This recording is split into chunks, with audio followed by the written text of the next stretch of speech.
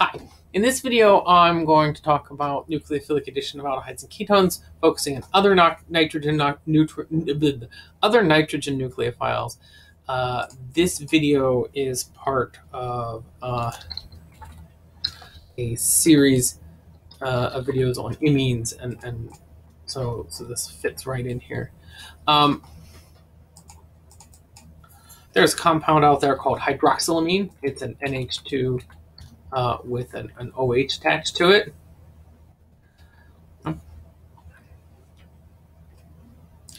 And ketones and aldehydes can react with hydroxylamine to form a kind of compound called an oxime. Let's here, let's do this ketone. We're going to use hydroxylamine. Reaction in an uncertain. Well, I've used hydroxylamine, but hydroxylamine can be toxic, and if you concentrate it, it's explosive. But heat it up, acid water, do some sort of appropriate workup to deal with consuming the unreacted hydroxylamine, and you can get things that look like this. And this thing is called an oxime.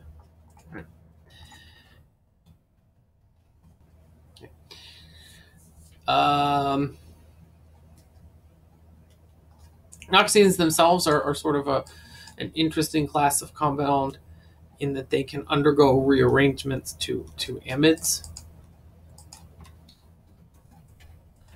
That's a thing called the Beckmann rearrangement. It's one of the Beckmann rearrangements.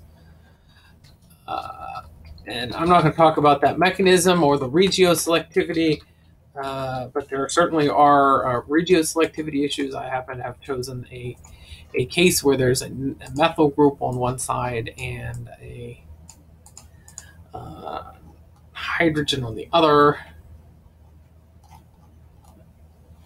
And generally, I feel that probably, or I'm sorry, not a hydrogen, a methyl group on the other. I feel that probably the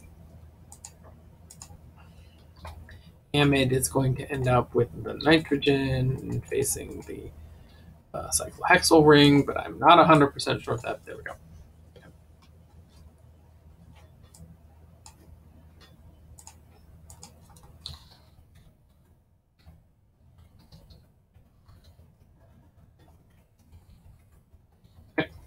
And then there is hydrazine. Hydrazine is a nitrogen with another nitrogen attached to it. Let's do an aldehyde for the sake of doing an aldehyde. This reaction behaves very similar, and in fact, you can really just think of hydrazine and hydroxylamine as special cases of the primary amine. It's just a different group on the amine.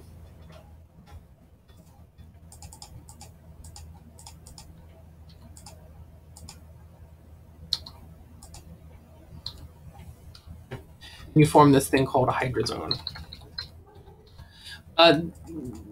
Your other hydrazones are a whole class of compounds that are out there.